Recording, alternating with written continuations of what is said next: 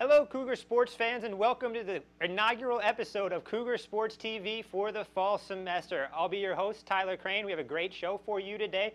We're going to take a look at everything that's happened in the fall sports so far early on in the season.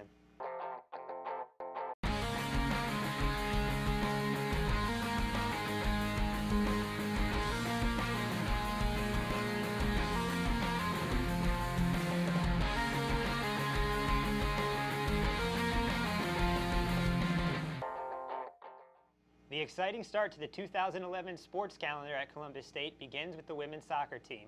Coming off one of the best seasons in school history in 2010, the Lady Cougars have opened this year 6-1-2 and have outscored their opponents 24-5 in the process. Freshman Kiana Nicholson and All-American senior Stephanie Lowry have shown that youth and experience can lead the way for head coach Jay Entlich's squad, sharing the team lead in goals scored with 6 apiece. The Lady Cougars look to continue their successful start to the 2011 campaign Friday night at the Walden Soccer Complex when they take on Peach Belt Conference rival Armstrong Atlantic at 7:30. If you can't make it out to the field, you can listen to our live webcast of the match on csucougars.com. Though the Cougars' men's golf season's not in full swing yet, the men's team participated in the nationwide Golf 912 tournament in commemoration of the spirit of unity displayed the day after 9/11. CSU head men's golf coach Mark Immelman assisted in the planning of the tournament, and he expressed his feelings about the tournament after the event, saying, "America is such a blessing to us and the rest of the world. To participate in an event like this is such an honor, and I thank everyone who took part in it."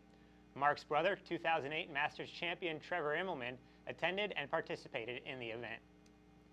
The women's golf team officially got its season underway at the Smoky Mountain Intercollegiate while the men participated in Golf 912. The Lady Cougars finished in second place with a total two-day score of 633, only 6 shots behind tournament winner Shorter University. CSU junior Kamisha Anthony finished tied for second individually at the tournament, earning her Peach Belt Conference Golfer of the Week honors. Both the CSU cross-country program started the season in style at the Georgia Southwestern Remembrance Run. Both the men and women took first place in the meet at the run. Sophomore Ian Edwards led the Cougar men to victory by winning the first race of his career in Americus. The CSU runners hit the dirt again over the weekend, competing at the Florida State University Invitational against 16 colleges and universities, including Division I opponents. The men finished 9th as a team overall, and the women finished in 11th as a team. Edwards had another strong performance in Tallahassee, finishing 19th in a field of more than 150 racers. The Cougars next put toe to dirt at the Charlotte Cross Country Invitational this weekend. The CSU rifle program has competed twice this season, losing 2 close shoots at Morehead State and the University of Texas El Paso against UTEP and the University of Nevada. All-American junior shooter April Dunn has led the Cougars on the season, tallying the most cumulative points of any Cougar this year. At the UTEP shoot, Dunn's final total of 1158 trailed the eventual winner by only 8 points. The team heads to Oxford, Mississippi for the Ole Miss Invitational this weekend. Want live score updates, information about upcoming games and events, to interact and ask questions during live broadcasts of Cougar sports? Well, you can do all this and more by catching up with Columbus State Cougar Athletics online via our website, csucougars.com. Columbus State University Athletics Online, your source for all things Cougar sports. Welcome back to Cougar Sports TV, and boy, do we have a special treat for you here today. Joining us in the studio is Athletic Director Jay Sparks of Columbus State University. Jay, talk a little bit about what your vision is for this program moving forward. So that's a good question, Tyler. When I first got the job as Athletic Director, I said in the media press conference that I wanted every team to win the conference championship. But if I can be more specific, I want every team in the same year to win the conference championship. Now, that's a lot of pressure right there. 14 teams, although all 14 aren't competing in conference championships, but 11 of them are. And so if you add dance in there and if you add cheer in there, you could honestly say 13 teams are competing for a conference championship. And I want them all to win. Some of them have, but not all of them have, certainly not all of them in the same year. So, yes, that's a lofty goal, but if you don't set your goals high, you're never going to reach high. And I really, really believe in that. And that comes from my coaching background. And how do you implement that to your coaches and just give them that confidence and that ability to sit there and go out? What do you do to support them to help that happen? Well, I think I have to be honest with them. I can't camouflage that I think they maybe have a good team when I don't truly believe that. Or maybe I don't think they're as good as they need to be on any given year. Or maybe I don't think that a specific recruit is quite up to par with what they see. I have to give those opinions, and it's not being critical. I think it's being honest. Maybe it's being devil's advocate. Some people would see that as a negative. I don't necessarily mean it to be negative. What I mean it to be is truthful, so that maybe it makes them take a step back and say, maybe I need to reevaluate. But I've had plenty of opportunities to lose many a game as a basketball coach, and I've had some fortunate years where I won a bunch.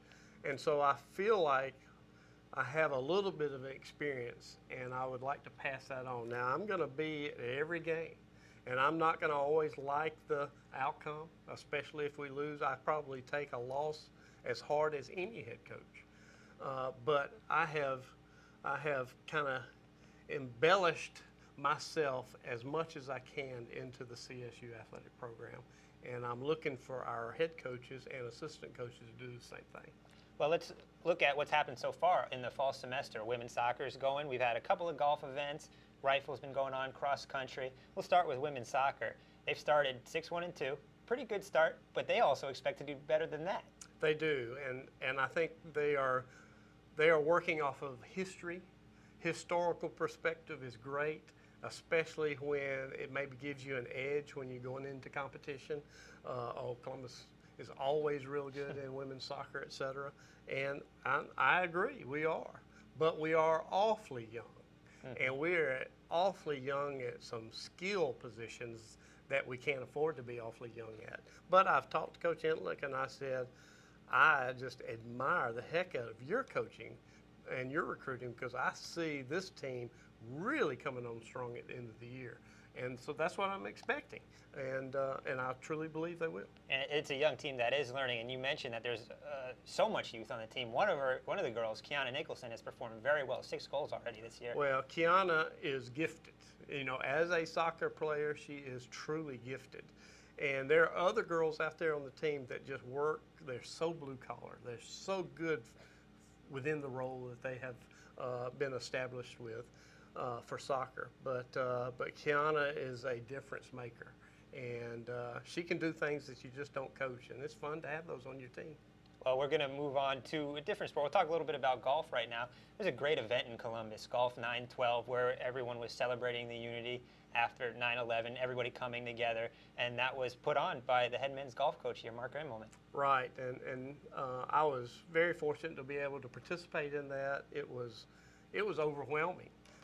To see all of the service people there that were either participating or supporting it.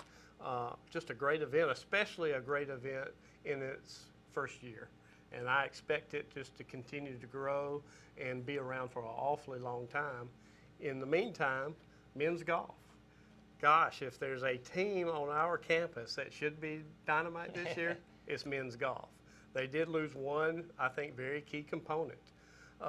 From last year to this year, but all in all, they have some talent on that team, and they're competing right now in Florida. So I expect and excited to see how those results come out. Much better than you and I could do on the golf course, I'm sure. At least better than you. Well, very good. Let's talk about the women's golf team. They've already competed in one event this year and has even had the Peach Belt Conference Golfer of the Week. Well, In my end-of-the-year conversation with Brian Padgett, our women's golf coach last year, I said, Brian, I really think you're just one piece away from contending for the Peach Belt Conference Championship. And he thinks he got that. Now, the one thing that is always a common denominator is the difference in one day to the next in golf. You can shoot 69 one day and 77 the next, and you're the same golfer on the same course. It is a mean sport. And so I think the most important thing that he gets out of his fall contest is to establish some consistency so that they're competing each and every time out. But yes, I do think he added that piece, and so therefore I think he is easily in the top 3 in our conference. I just love the passion. I can hear it in your voice talking about every single program. We're going to move on to cross country. Men's and women's both won their first event of the year at the Georgia Southwestern Remembrance Run. Ian Edwards for the men's side has been phenomenal. As a matter of fact, today just won the Peach Belt Conference Runner of the Week. Well, if we can fix Ian's back, which is something that we're working on weekly to cure this, because it can really cost him some significant minutes, seconds for sure, minutes possibly, because he actually has to stop running for the pain to go away. And in a cross-country event, you just don't stop running, but that's the situation he's in. And so we hope we can get that corrected. And if that happens, then yeah, I think Ian can be up there in the top run as a top runner in the Peach Belt. But we lost, Mishak Koyaki, who maybe was the best runner, even though he didn't win the national championship. Maybe the best runner in the country last year. So that's not easily replaced. But you know what I think? I think J.D. Evilsizer, our cross-country coach, is the best in the business. And I think that he truly can make a good team just because of his knowledge and them believing in what he's doing.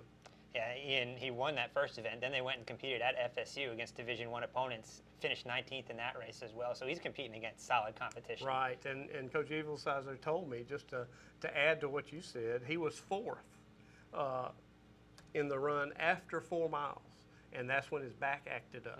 And so he had to stand and get rid of the pain and then start again. And, I can't imagine it, but as he's standing there, you can imagine everybody running by him. And he was only behind the leader by less than a minute. That's right. So he could have been right up there. He would have been right up there. He is a very gifted runner.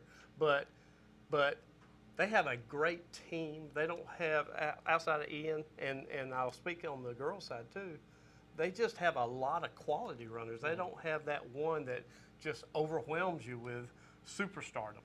But they all are very, very good. And because of that, we think we're going to compete well. All right, we've talked about cross country, golf, women's soccer. We're going to talk about rifle a little bit now. We already brought it up a little bit, but what does rifle need to do to just kind of continue to get better and move forward? The challenge that Mike Green, our rifle coach, has is only having 4 members on the team, and to not his doing, but truly his undoing, is just people deciding they didn't want to shoot anymore. It wasn't important to him anymore, and you don't hold on to those people. So his squad's dwindled down to 4. Thank goodness only 4, because you got to have that many to compete. But he's got 4 committed young ladies, and it's neat to watch them because they're very compatible. They pull for each other hard. There is no animosity. They aren't concerned about who's the best or who's the worst. They're competing for CSU and CSU rifle, and even more so, they're competing for Mike Green, and I think that says a lot. And they improved. I can't say drastically. They improved overwhelmingly from match 1 to match 2, and then go to Ole Miss this weekend to compete again.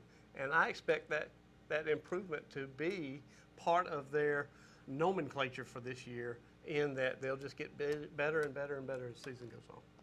Very good. Now we're going to move to your sport. Men's and women's basketball is coming up here in a little bit in November. Can you give us a little preview of both teams? You will be surprised. Maybe the listeners will be surprised. That's probably the 2 sports that I try to stay away from as much as possible. I understand. For my own senile mind. You don't ever lose the opportunity of wanting to coach. I mean, it just stays with you. And so the more I'm around it, the more I salivate to say, I wish I was coaching.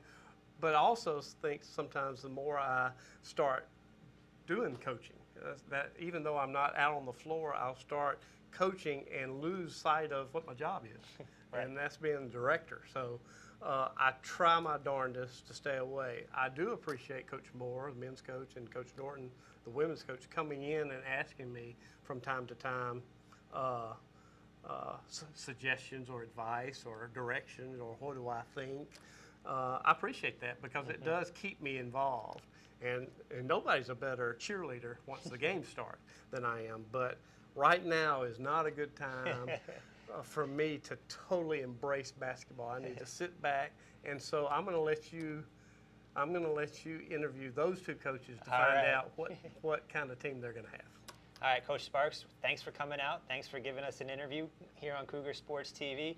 We'll be right back with a segment where we're going to go and take a look at the Cougar of the Week from the rifle team.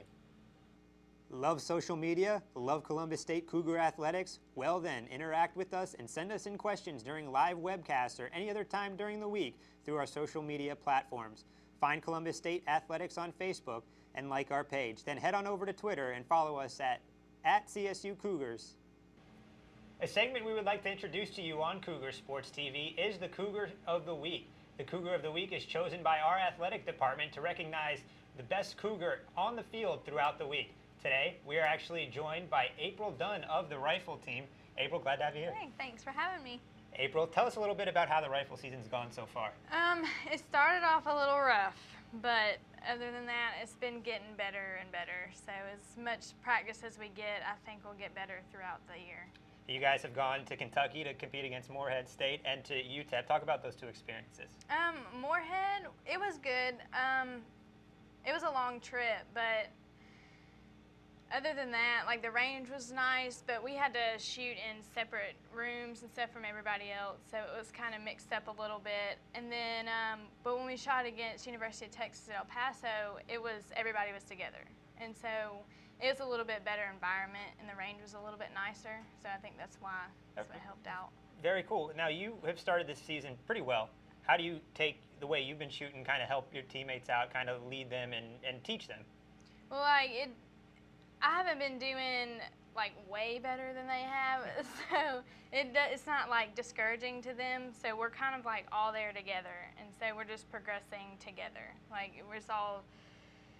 we're learning from each other and helping each other because there's only 4 people, and so we get that group bond that really helps out each other. All right, now rifle is a co-ed sport, yet for this team at Columbus State, it's 4 girls. How's that go? We have some guys, but I guess, I don't know, they got intimidated by us girls, I don't know. But it's worked out kind of better, I guess, because we can share that bond that girls have other than with another guy. Do you get kind of excited if you go up against and compete against the guys trying to beat them most of the time from other schools? Yeah, it's really nice to beat guys. It builds your ego, I guess you could say. Just a little bit. Yeah. Now, April, talk about why you chose the rifle as a sport. It's a little different for most people than that they normally get into. I started in high school for some reason. I think it was that I'm a girl, I want to go out and beat a guy, because it was just like, I had a brother, and so that's what I did my whole life. But I think that's part of it. Like, that's the main reason why I started.